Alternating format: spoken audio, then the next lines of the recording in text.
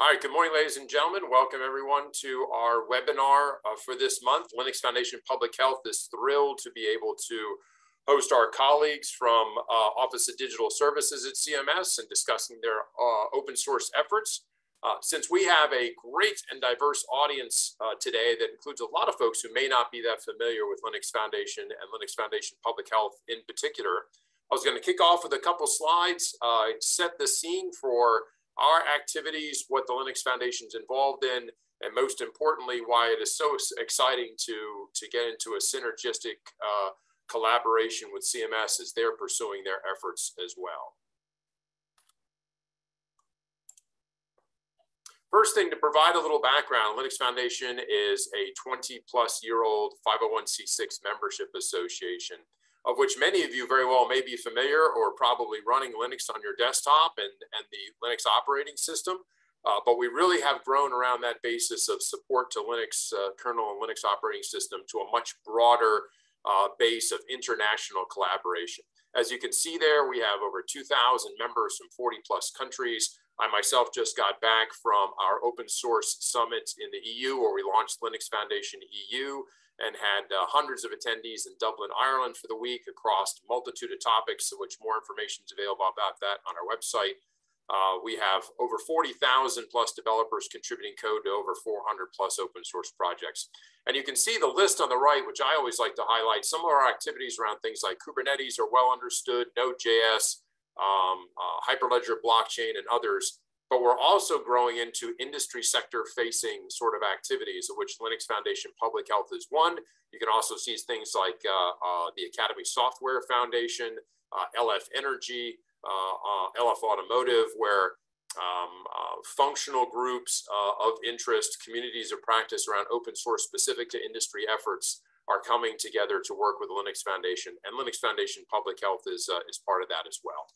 We were founded in the summer of 2020, and as you would expect, the motivating factor being what ways can open source software and open source tools contribute to our pandemic response. Consequently, we've grown an audience of about 30 plus public health agencies that collaborate with us as stakeholders, and at the same time develop some open source applications in areas such as exposure notification, contact tracing, etc. And some of those have continued on over the last 2 years into version 2 and version 3, and have grown both in their applicability within the US as well as like places such as Ireland and other host countries. And we've continued to build on that momentum to broaden our focus to areas of digital health and health IT that have seen quite a bit of development work internationally, especially through UNICEF, UNDP, and now a growing presence with WHO, and represented by things such as Vista and the VA and their efforts internally. But to be frank, have quite a lot of opportunity for momentum and potential in the US health IT space, especially serving underserved communities in the same way that focus and attention has been put into LMICs internationally. So very excited to be able to be involved with open source program offices that have come out of WHO. You can see the webinar from last month, and they also presented this month too for our open source summit. Obviously featuring CMS today with continuing conversations with VA and other federal agencies, state health information exchanges that are growing increasingly interested in open source solutions, especially around areas like e-consent and data sharing and mobile applications. And with that, I just summarize that we provide ecosystems for building open source projects. For those of you in the community that may be familiar with the term digital public goods, which attempts to put frameworks around if you have something that's open source other than my brother Larry has something in GitHub, but really a governable, sustainable open source project that contributes. These are all key elements to being considered that sort of digital public good, global public good. And they're all facets of exactly what we offer here within the Linux Foundation. So with that as background and context, I am thrilled to turn it over and introduce my colleagues, Andrea Fletcher and Remy de Cosmaker from CMS, and talk more about their efforts specifically in advancing open source. Take it away. All right, I think Remy's going to share his slides. Yes, indeed. Yeah. Hi, everyone. I'm Andrea Fletcher. I'm the director of the digital service at CMS. So I'll give you all a just general overview of who we are and why we're here today, and then I'll let Remy and Alberto dive into what CMS is doing around open source technology. So go ahead, Remy, next slide. So the three of us who are going to talk today, it's myself, the director of the digital service at CMS. Remy DeCosmaker is our open source lead at the digital service at CMS. And then Alberto is our engineer over at the Office of Enterprise Data and Analytics at CMS, but he's also former US Digital Service. So he's been part of our team for quite a while now. So the U.S. Digital Service is housed in the Office of Management and Budget over at the White House, and has created digital service teams now across the government. The two big agency teams are in Veterans Affairs, the VA, and the Centers for Medicare and Medicaid Services. That's us. And so we're an agency team of the U.S. Digital Service. We have staff who detail in for 4 years. Who come on a 4-year tour of service, mostly from the private sector. We work to transform the U.S. healthcare system by, having expert designers come in and improve the design of healthcare experiences. We deliver value to the government, healthcare providers, and patients. We work on modernizing systems. I don't think many of you would be shocked to learn that many government systems are older than I am. And we participate in policy development because a lot of the big changes that need to happen in technology in the healthcare system end up being hampered by policy. So we work really by deploying in small teams where we often do some firefighting. We're very responsive teams. We have designers and engineers and product managers and data scientists who, again, come in on a tour of duty. So if you're interested in coming into the federal government, please look us up. We're always looking for fresh talent. And then we work alongside civil servants. So often we work in like a multidisciplinary team to bring new practices and approaches from the private sector into the government. So Alberto is a great example of somebody who was in the digital service for a while and is now a full-time employee in the federal government. He's a civil servant, and we work alongside his team in many, many projects in open source. Who we serve. So CMS is a quite large agency. We serve 62 million Medicare beneficiaries, 88 million Medicaid beneficiaries, and then 31 million people get their health insurance through healthcare.gov or the Affordable Care Act or Obamacare. So a lot of people in the US use our services on a daily basis or a yearly basis. I think the last number I heard was 10,000 people a day sign up for Medicare. So that's primarily people over the age of 65. And that we process about 4.5% of the US GDP through our claims processing for Medicare. So we are a large section of the healthcare system in the US. All right, I'll hand it over to Remy and Alberto then, and they're going to talk about open source and all of the work that we're doing at CMS. So go ahead, Alberto. Welcome. Hi, so I'm Alberto, as Andrea mentioned. I've been around CMS for a few years now, and we've been trying to work and improve the use of open source software in the agency. We'll talk a little bit about the history of it too, but just to set the stage, so open source for us, right, and for everyone, like means source code that anyone can expect, modify, enhance, and share. And these are key values to the way we want to build solutions and software at CMS, and we want to work with our partners to do so. And when we talk about open source is not just a monolithic community. It's actually a community of communities. And when we think about the open source community at CMS, it starts with sort of the internal kernel of CMS itself, which, we have our own enterprise GitHub, we have our own teams, our own tools, our own projects. And then within that center, we are part of the Department of Health and Human Services, which is itself inside of the federal government.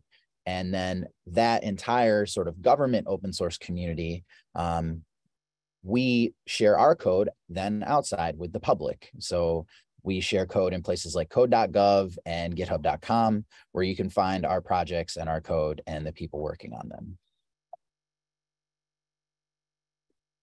And when we think about open source benefits within the CMS environment, typically we're thinking about cost reduction, timelier delivery, and improvement of the overall capabilities of a system.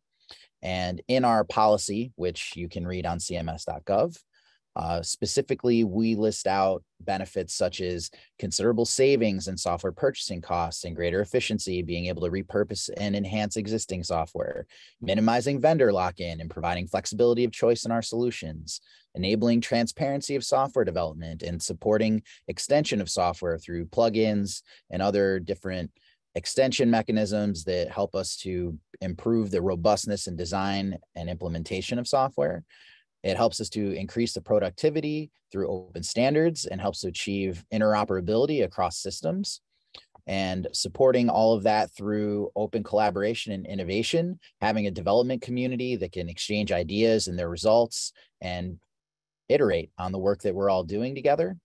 And then it also helps us to keep the enterprise abreast of technology development. So facilitating early adoption, working with emerging technology, and experimenting with the latest and greatest tools.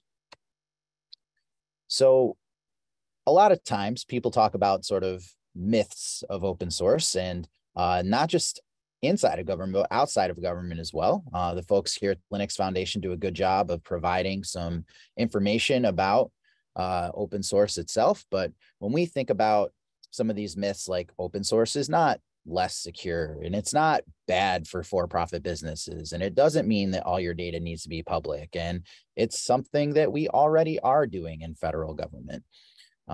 Open source is more secure because many eyes make any bug shallow. I believe that's known as Linus's law, and I figured in an LF presentation it's a good one to shout out.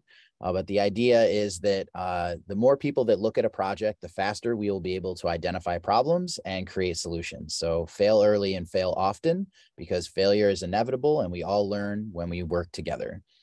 It's good for business because it helps to lower the barriers to entry and the costs of acquisition, because developers are given access to world-class industry-leading tools and infrastructure used at the largest enterprises today.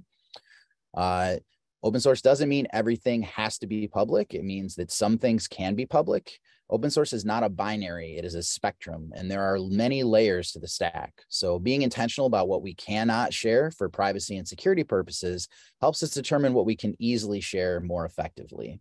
And lastly, open by default is something we do in the federal government. According to Title 17 of the US Code, sections 101 and 105, copyright protection is not available for work of United States government employees doing part of their official duties. So by default, unless there's another reason for it, for security or privacy purposes or contracting purposes, we are encouraged and permitted to share our work openly where we can. So now I want to turn it back over to Alberto to talk a little bit about the state of open source at CMS today. Thanks, Remy. So the work that Remy and others at the Centers of Medicare. So the work that Remy and others at the Centers for Medicare have been doing stands upon the shoulders of giants. For the past 20 years, a long line of unsung heroes have been pushing for the adoption and the creation of open source software projects in the federal government. So there's more than what we can fit on a single slide. I think we should move to the next slide. There we go. So there's more than what we can fit on a single slide, but we want to highlight what we consider some key moments in the long-standing relationship that the federal government has had with open source software. So there have been a key series of events that we can start between the 1999 and 2001, when for the first time, this new concept of open source software was considered, and its potential use for high-end computing and national security systems was started to be thought out by the federal government. During that same time, in the year 2000, the National Security Agency released Security Enhanced Linux, which became a key security component of many Linux distributions to this day. The next 12 years, from 2003 to 2014, have been followed by more robust policy documents across some notable federal agencies. One agency that stands out has been the Department of Defense. In 2003, the Department of Defense released the first agency-wide guidance on open source. That was then followed by more clarifying guidance regarding the procurement of services using open source software and services. This served like a great learning experience and an example for many other agencies to follow. Then in 2009, a key moment happened, like the first CIO and CTO of the United States were appointed by President Obama. From that point forward, we could say that the adoption of open source software in the federal government like really streamlined. In 2011, the White House published the Open Government Plan for the United States, which was then modified in 2014 to include the goal of drafting and adopting a government-wide open source policy. At the same time, some key agencies started doing very important foundational work. We could mention some of them, like there's like many more, but like the Consumer Financial Protection Bureau, the General Services Administration, and 18F, they created their own agency policies to simplify and structure the adoption of open source software. All of these experiences and policy developments and like a lot of like partners and key players within the federal government helped framing what then became the Federal Open Source Policy, which was published in August 1st of 2016. Next slide, please. So CMS has also been impacted by all these developments in the use and adoption of open source software. Today, CMS is an avid user of open source software. CMS has a series of application programming interfaces, or APIs, as we generally call them, that use open source software to improve the lives of Medicare recipients. Not only that, these APIs are also developed in the open and can be used by other partners as reference implementations. So they could learn from them, or they could use them to bootstrap their efforts and avoid starting from scratch. Some of these APIs at CMS that we can mention are the Blue Button API that empowers Medicare recipients and puts them in control of their Medicare data. The Beneficiary Claims Data API that allows organizations participating in alternative payment models or value-based care models, as we usually call them, to better serve their Medicare populations. We also have data at the point of care that tries to get the patient's data as close as possible to their doctors in the point of care. Imagine a world where like with less forms to complete every time you go to your doctor. And then we have AB2D, which allows sharing claims data with Medicare Part D plans to improve care coordination and medication use. These are just a few examples, like there's many other projects and APIs at CMS that have been adopting open source practices. But I think it's fair to say that now we're looking to mature these open source practices within the agency and improve our projects. Next slide, please. So speaking of timelines, this is a little timeline in the development of these APIs that I just mentioned. So in 2018, CMS launched the Blue Button 2.0 API. It's called 2.0 because prior to that, you could only download a gigantic PDF to export your health data from CMS. As you all know, PDFs are not really computer readable. So the Blue Button API allowed for the first time access to Medicare data using open standards, like the Fast Healthcare Interoperability Resources, or FHIR. The next 4 years were followed by many of the APIs, the ones that I mentioned, which look to improve the healthcare journey of our Medicare recipients. But in addition to these APIs, there have also been some notable policy developments at CMS and the US Department of Health and Human Services. In December 2021, CMS released the Interoperability and Prior Authorization Rule. In May 2020, CMS finalized the Interoperability and Patient Access Rule, which set the stage for many key players in our healthcare ecosystem about the tools and systems that they needed to build and provide to the beneficiaries to improve their healthcare experience. Next slide, please. But again, this is not only about just the code and the software. We at CMS, and I speak for Andrea and the team, like we're only successful using open source software when we keep Medicare recipients at the center, right? And it's not only Medicare recipients. We are also looking to improve the experience of providers and doctors with the patients, looking to scale into accountable care organizations, think of population, hospital groups, and also with insurance plans, because they're also a key player in our healthcare ecosystem. Next slide, please. And then for CMS, this is not about just only open source, right? As I just said, it's about the big picture. And for us, this big picture, keeping the beneficiaries, the Medicare patients, and all these key players in the healthcare ecosystem at the center, right, really involve using open source and open standards. We know that using these two things together is the only way we can build more interoperable systems, like systems that connect with each other and allow a better experience and allow key players to build and improve the experience of Medicare patients at everywhere they are. With this, I'll hand it back to Remy. Thank you, Alberto, for giving us a little bit of history. You can find all those APIs and open source projects that Alberto was talking about at github.com/cms.gov or cms.gov if you want to check out more info.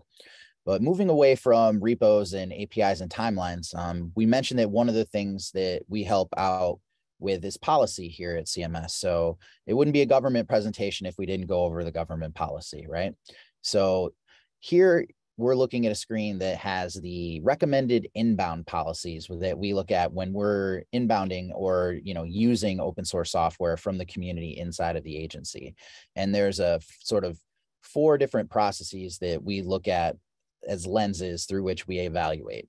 The first one is, are there CMS approved commercial off-the-shelf products that serve the same purpose as the OSS or vice versa? And then we look at the 3 sort of axes of maturity, costs and risks, and licensing. So when we think about whether a project is mature or not, we're asking questions like, what's the market share and rate of adoption? Is it credible? What is their position of the project within structured bodies and organizations? Is there documentation in books, instruction manuals, and comprehensive and readily available information for the projects? Is there an active community behind the open source software? What's the composition like? Does the project routinely use source code, quality standards and security standards to, understand whether or not the code is well documented? How often are they changing the code? How often are they cutting releases? Is there a process for bug and vulnerability tracking? And is there a way to quickly send patches and resolve them if there are any issues? And when we think about costs and risks, we're looking at things like, how well does it integrate with the environment? Is there a talent pool that has the right resources to support development and maintenance of the open source software? Are there any security policies, whether at the agency level or at the federal government level, that might prohibit the use of this software or allow us to, integrate it with other systems? Are there professional services available? Is there a third-party vendor that can help to support or customize, integrate, or operate, maybe even maintain the open source software? And what is the cost of using and maintaining it compared to just grabbing something off the shelf and using it? And lastly, open source also is about licenses. So which licenses are we using, or does the project use, and do they limit redistribution, or are there any restrictions on them? So also in the policy, there are recommended practices for outbound code. That is code that CMS is sharing with the world. RPOSS-1, if you want to get technical, talks about providing ample documentation. So a lot of the things that we just said, is there, documentation about the project's mission, philosophy, goals, design, decision-making? Is there a roadmap? Are there instructions on how to submit issues and pull requests and how to contribute? Those are the same kinds of information that if we expect it, then we should provide it as well. And then RPOSS-2 talks a lot about using the tools that support community around CMS released projects. So, are we using mailing lists and messaging forums and version control? Is there a place to track the project and manage it, such as like Kanban boards or other places where we can work in the open? GitHub gets a specific shout out because there was Kanban boards, but this, any project management tool or system is recommended. So beyond sort of the recommended practices, there are industry best practices that we hope and encourage our projects to follow, such as adopting decentralized governance and defining your team and their roles so that it's clear who in the project is supporting what, and then staffing those roles so that active user engagement and roadmap development and contribution merges can happen on a regular basis. And then finally, promoting active contributors to committer status so that they, there's equity involved and the people who are our users are also developing into maintainers and contributors and leaders within the project. So if those are the benefits, then what are the sort of things that keep us up at night? What are the actual risks then in open source? And it's not the myths that we talked about before.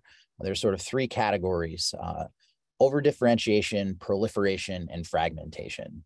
So over-differentiation is unnecessarily duplicating your work or unnecessarily dividing your resources. A good example of this is non-invented here syndrome, where maybe an agency or a project or a company, thinking very silo and says, well, if we didn't build that ourselves, then how do we know if we can trust it or not?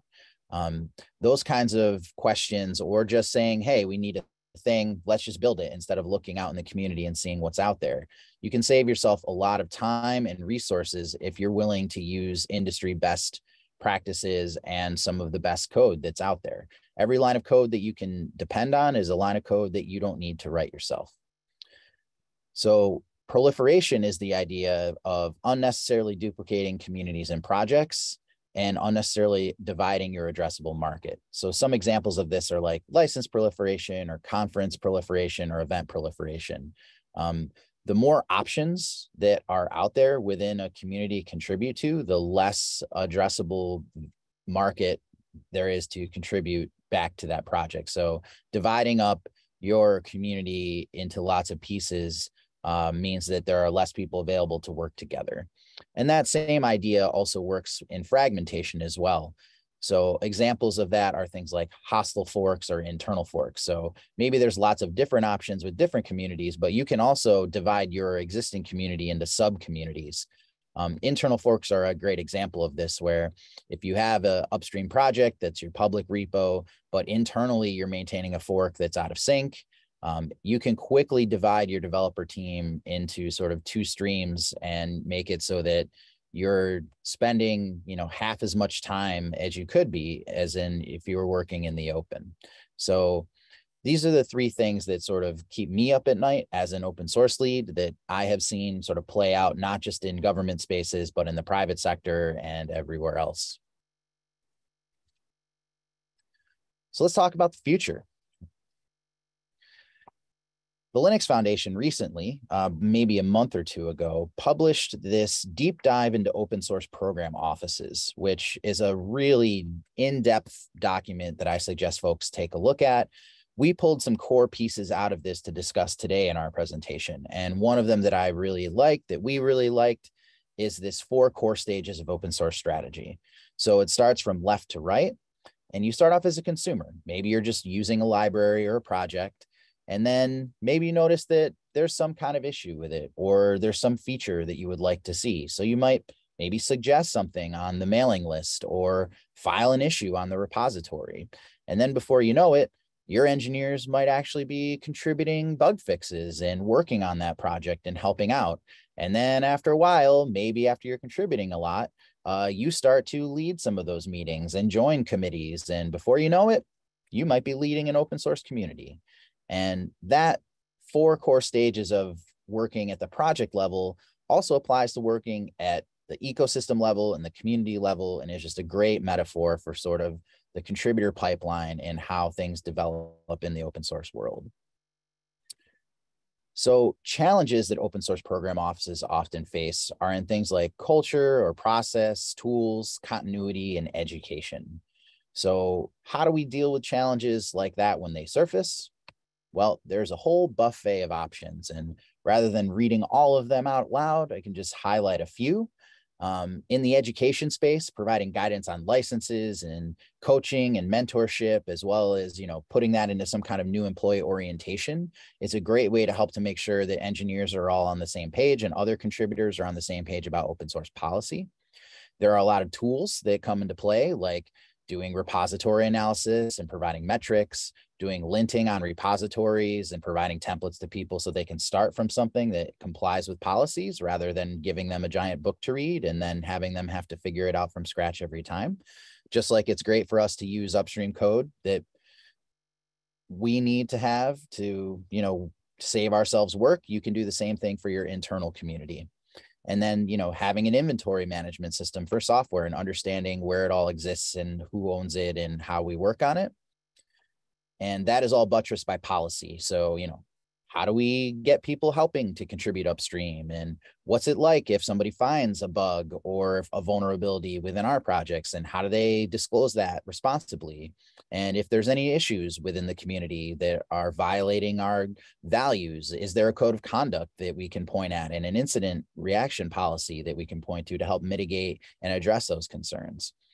And so once you've got education and tools and process, a good way to help to disseminate it is to communicate it. And that means internally in a portal for your employees, but also externally with the community. And that's a tool that helps with visibility for projects, recruiting and developers, and just getting the word out about your projects. And, places like conferences and publishing and papers and academic journals and other open access journals, mailing lists, these are great ways to get the word out about your project. But beyond just, having these tools and policies in place, continuity is a big piece of it. And as an open source lead, my first job is to obsolete myself, is to make sure that I am not the single point of failure for a community, because a community of one is not a very robust or resilient community.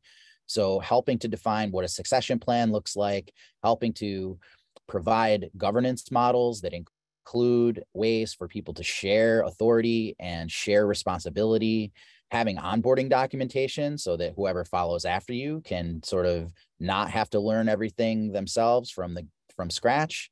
And then my favorite thing is automating manual workflows. So there's a ton of work that has to be done by people, and there are not enough people to do all of the work in open source, whether you're in the government or whether you're in the private sector. That's just the reality of dealing with software. So automating that work as best as we can really helps to make it easier for the community to thrive.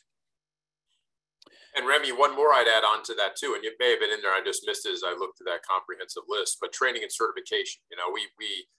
We've built training and certification programs that have largely grown out because as those programs and those OSPO efforts, just as you delineated there, thrive and start to develop, these community-led efforts around specific projects realize, hey, now we need to have training on how to use and implement these open source projects. And moreover, some of them like, Kubernetes and other cloud certification security lend themselves to certifiable education tracks too. Yep. The last item in the education list, we mentioned professional developer training. And within the government itself, there are communities of practices. Alberto actually leads our API community of practice and helped to start the FIRE community of practice. So, there are internal resources for education, but, we're always looking for best practices and ready-made resources to share with the government so that we can bring those industry best practices back into our work. Thank you for sharing that, Jim. So that's sort of the buffet of stuff. So what might it look like if we were going to try and figure out how to build an open source program or office inside of CMS? And, this is what, going through Q1 of 2024, maybe we start by hiring a lead, do some pilots, gather some metrics, present at this Linux Foundation public health webinar thing maybe. And then as we move into future quarters, how do we manage inquiries from within our agency for help and support within open source projects, reviewing various policies on open source and bug bounties and community code of conduct, helping to internally share the fact that we have an open source program and we're building an office and that we are here to help, doing things like roadshows and talking with other folks inside of the agency. And then also starting recruiting for 2023. There's a program called Digital Core, which I'll talk a little bit more about in a moment. But the idea is if we're at the digital service doing 4-year tours of duty, There's another program called Digital Core that allows early career technologists to get a 2-year tour of duty, as well as some recruiting bonuses to come in and sign up to work at agencies doing work in this space. And at the end of it, they have a full-time job waiting for them. It is a really effective program. It just started this year, and we have 2 amazing fellows. Shout out to Chizo and Michelle, who have been doing amazing work helping all over the agency, but especially with our open source efforts. So beyond growing the people and interviewing for the next season, you know, automating things through things like GitHub Actions, getting our linters out there, defining our best practices and guidelines, creating checklists for inbound and outbound projects. And then once we've got some of those baseline tools in place, let's start developing some of that training. Let's get that new employee orientation out there and continue interviewing some of these candidates that are coming through. And then once they get here, you know, we can do an inventory of all the repositories that we have and start looking at defining all the places and looking at the metrics that we've been gathering to figure out where we can do the most work that does the most good. And then start doing rotations on that work to start chunking through and breaking down the backlog and getting things done. And then, you know, maybe we build a portal where we talk about all of this work and we have our inventory and our recruiting begins for the next season.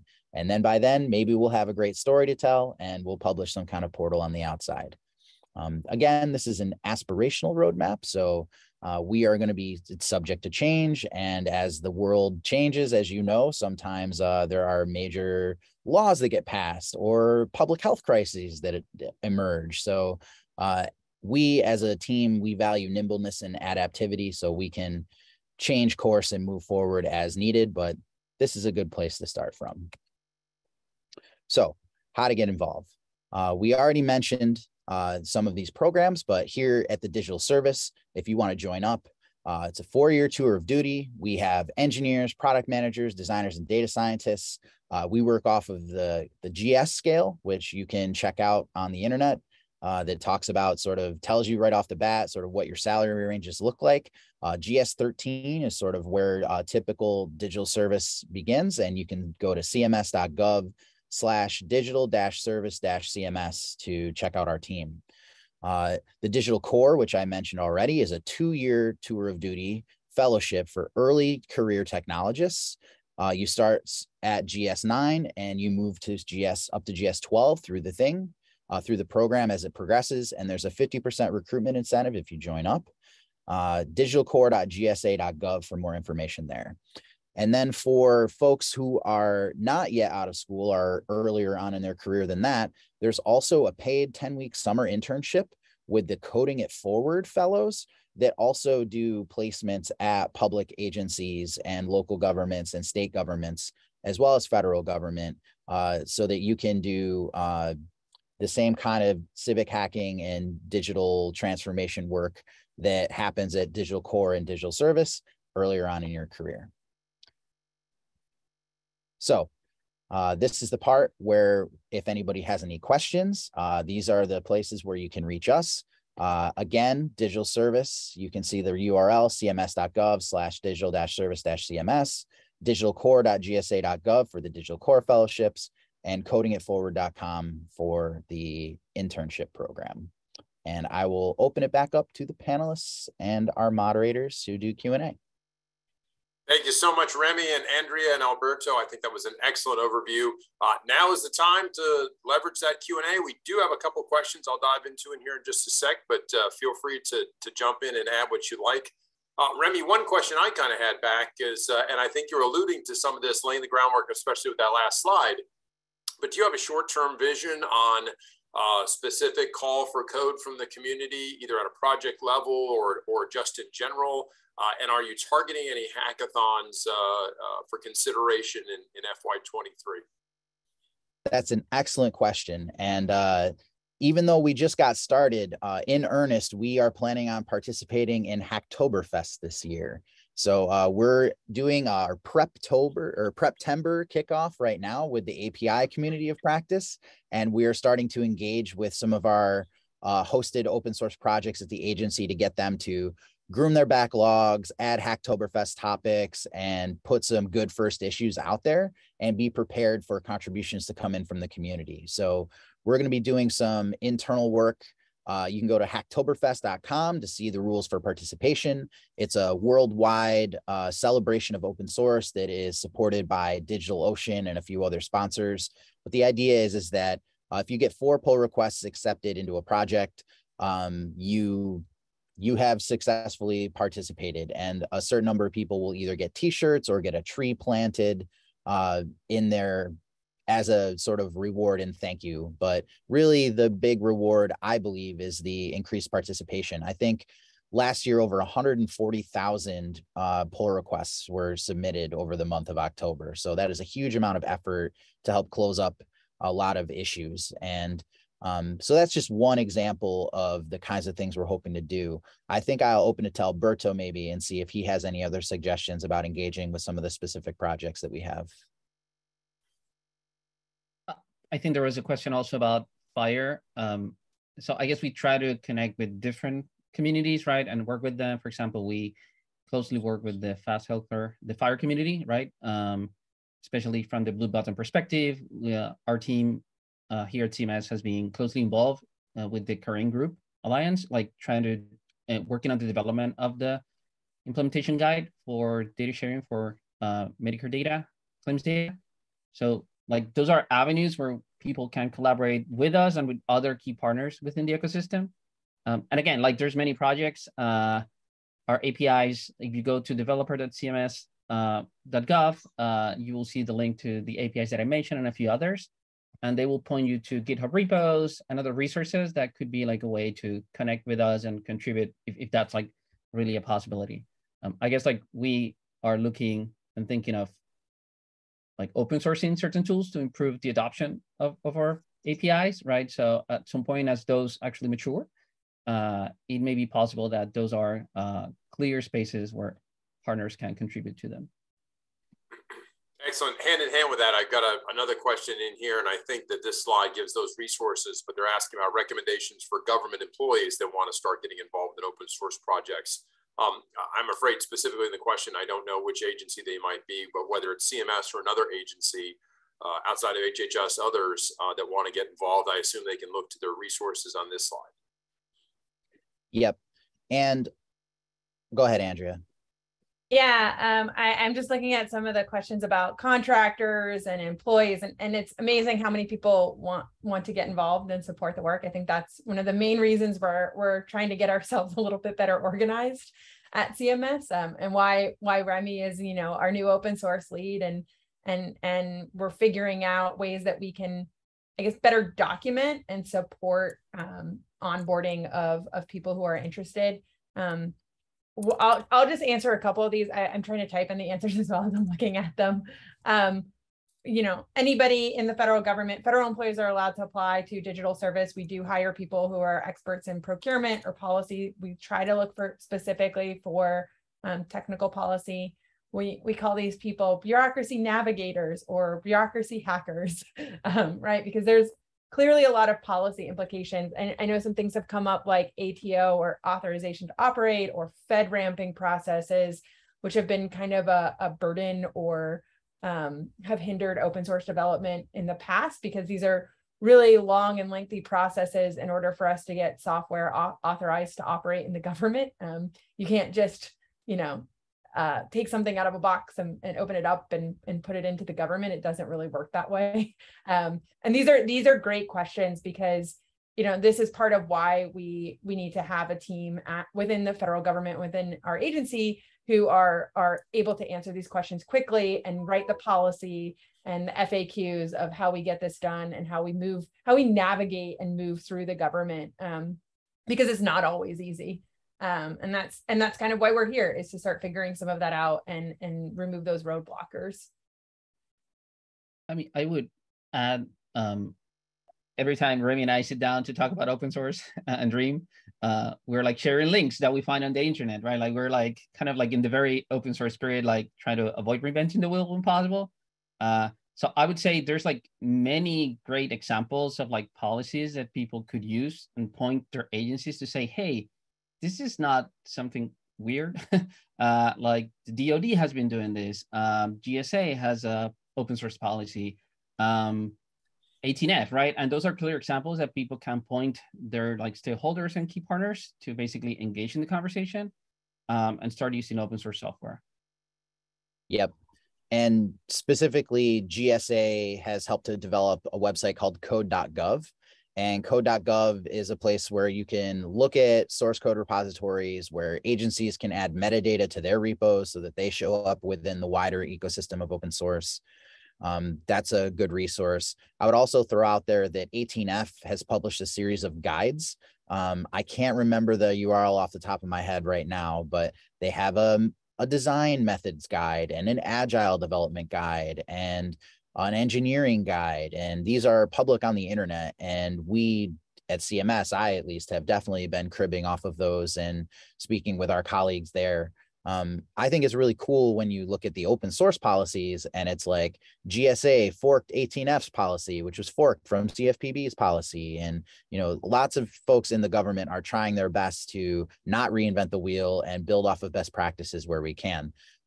Speaking of like that FedRAMP stuff, there's actually an organization within CMS that, you know, our cloud architects have been working on. It's called the Batcave, and it is out there to sort of provide an implicit ATO to ADOs, so an authorization to operate to application development organizations, if I'm learning my acronyms correctly. I'm still pretty new at the post. You're doing great.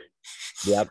So the idea is that if we can get frameworks and hosted solutions that are industry best practices approved and they are managed with a team, then in theory, people who are developing applications on top of those shouldn't have to FedRAMP them separately.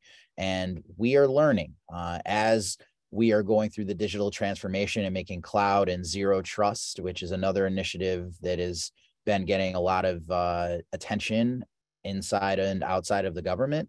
We're getting better at these things. We're not there yet, and there's always room for improvement.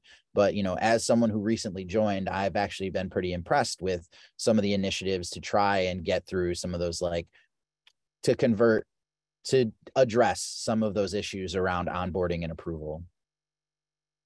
But I would also add, Remy, that at least at CMS right now, we don't kind of like FedRAMP and approve like a project or a tool. We authorize like the complete project, right? Like that it's composed by different tools, that some of them may be open source or custom developed in-house, right? So that is the way the agency kind of approaches that. And that like changes the way and the thought process, because like when you look at the controls, like at the big picture level of the system, you don't need to go through like the nuance and the burden of like going project by project and try to make sure that it is FedRAMP. This is also like, I mean, if it's like software as a service, like that has a different process within the agency. But generally we don't FedRAMP or approve like specific tools or projects. And also I want to make a call out for the Digital Services Playbook that was published by USDS and the Office of the Federal CIO, because I forgot, I think 8, I can't remember from the top of my head, but like one of the plays actually talks about using like open tools, open source tools, building in the open, and all these like values that like very clearly align with open source. So the way that like modernizations and new projects are tackled like in many agencies is like using the Digital Services Playbook as kind of the framework. So you can also point to like those policies that exist, the playbook, and all these things holistically to say like, hey, you know, there's like a clear path for organizations and for government agencies to like use open source. Yeah, and Alberto, I was just going to add to that. I think this also harkens back to what we were talking about just before the webinar, which is the difference between the repositories and the projects, and actually having reference implementations, reference architectures living someplace in a dev and a test that would have to meet those ATO requirements. So I think I see where there's pretty clear delineations between the lifecycle management of the project itself, and then how that gets implemented as a reference implementation that would have to meet all of the ATO, FedRAMP specific compliance for a SaaS product and that sort of thing. So I see a question in here in the Q&A about from Britta that says, is there a documented policy or process for adopting or forking existing open source projects as a starting point for custom projects at CMS? So this is a great question. There are reference implementations, I guess you could say, right? Like we can point at some of the Blue Button and other APIs that Alberto has mentioned as sort of like, here's the latest iteration of what an open source project at CMS looks like. But one of the early projects within an open source program or open source program office is to provide repository templates themselves. And that kind of guidance that says like, you can start by forking this blank repo or a template. And in previous open source programs that I've led at other, publicly traded companies, we developed things like a repo scaffolding repo, which is it provides Python tools like Cookie Cutter that will just ask you some questions like, what's your URL for your project and where do the docs live? And whose email is like the project lead, and then it will automatically generate a lot of those documents in the repo for you so that you can start not from scratch, but from something that will meet the requirements. And that is an early project that we're currently working on. It is not ready for prime time yet, but I would definitely encourage you to check out repo scaffolding on GitHub. There's probably a few different repos that have been forked and used in production at places that have open source programs. And I would add to what Remy just said that I guess our dream at CMS, and this is something that Remy and I talk about a lot, is like get to a place where all those reference implementations at CMS like are following the best practices, right? So it is like very clear and easy for any other partner or like anyone in the public to like use our projects and fork them if possible, right? There's like room for improvement, and this is why there's a great momentum with Remy and others in the agency to like actually like move into that path.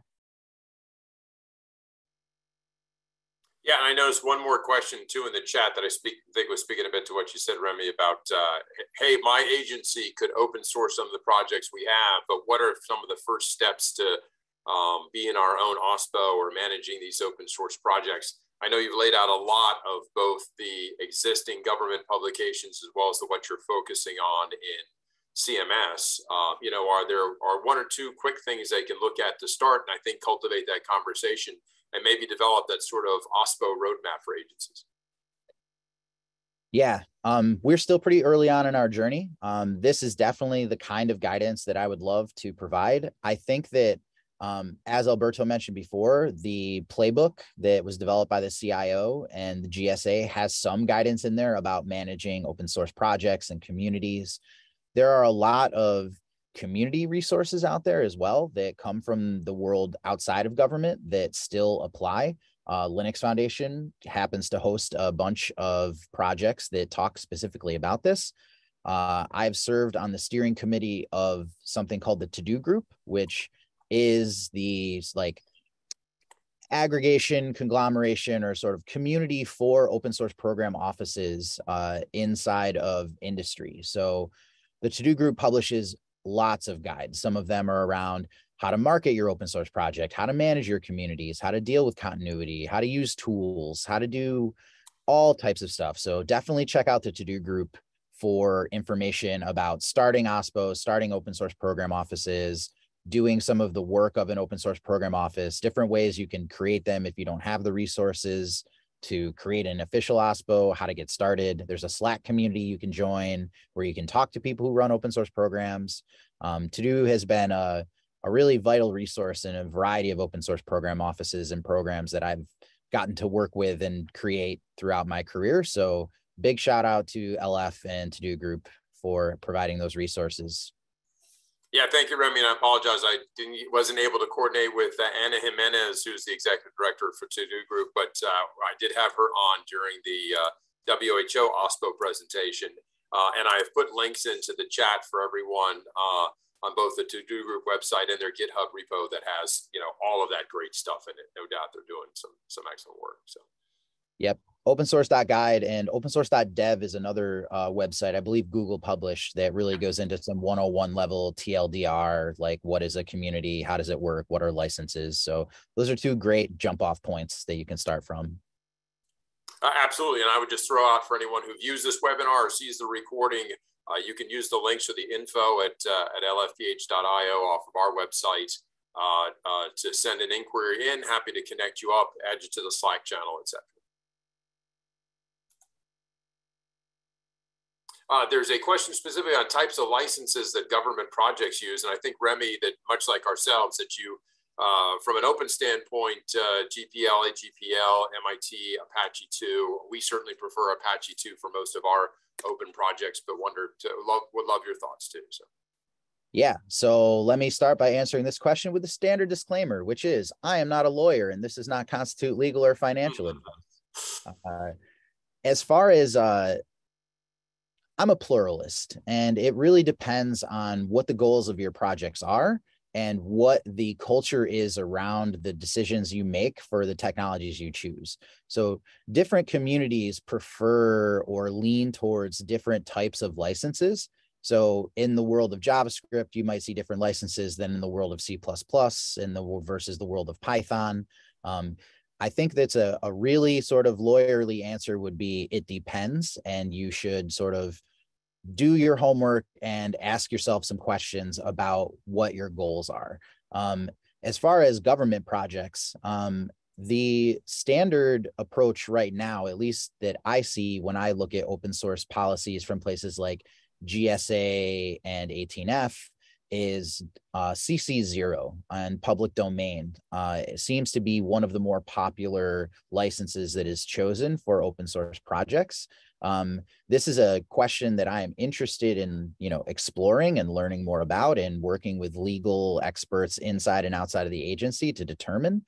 I think that as the world of software intellectual property has changed over the last 20 years, this question continues to come up. And as new licenses are created, we have new answers and even more questions to answer. So very sort of, it depends. Most people default to CC0, but this is a question that I look forward to exploring more in my post. Excellent. And one last question, which I think is a pretty good one that someone submitted anonymously. Are you using GitLab to support some of the CI/CD and security aspects of it? I don't think we touched upon that yet. So. Yes. Alberto, maybe you can speak better to this. Yeah, I mean, there's many options, like very pluralist, as Ray was saying, like CMS is. So there's a mix of things, like some teams use GitLab internally, and they do some of these like vulnerability scanning and stuff. There's like many teams using public GitHub, and they have like either like GitHub Actions or some other tool to do like their CI/CD pipeline and like all these like security scanning and stuff. And there's also like internal enterprise GitHub, which is used for a few other projects. I think that's the less mature in terms of how much like continuous integration and continuous deployment and delivery we have. But like there's many options, right? I guess like CMS is trying to get to a point where like there's a set of options that are pretty solid and basically reduce the burden for organizations so they can actually focus on delivering value and serving the customers, right? Instead of like having to manage once and again all these components. But there's like elements of that. And many of the ATO processes and controls will like ask that you do some kind of like vulnerability scanning and that you follow certain practices that align with those tools. I want to make a quick shout out for the Software Heritage Project. I actually shared a panel last month with Roberto, who is working with the French government on their open government plan, and they use that project to host all of their source code in a distributed way that is trying to solve this problem at scale for the planet. They actually got digital public good endorsement from UNICEF as a cultural heritage project. So hopefully those examples out in the international world, maybe we can look to within our work at the national level. Open standards and open source are all about looking at best practices. And I know that Andrea has done a lot of work in the open source world and her international development. And we're really lucky to have international experts like her leading the digital core here in the digital service. Oh, thanks, Remy. Great plug. Fantastic. With that note, we are at time. And again, thank you very much, Andrea, Remy, and Alberto. I think this has been an excellent peek inside the world of your developing open source efforts. Obviously, the Linux Foundation is very excited to be able to collaborate with you. Thank you to everyone who attended today. We will have this webinar up to our website, I think within the next 2 business days. Always available for recording there, or you may go to info@lfph.io and request additional information. We'll be happy to follow up with you. And let's see if we can get a federal health open source community of practice rolling. Thank you again, everyone, and have a great rest of your week. Bye.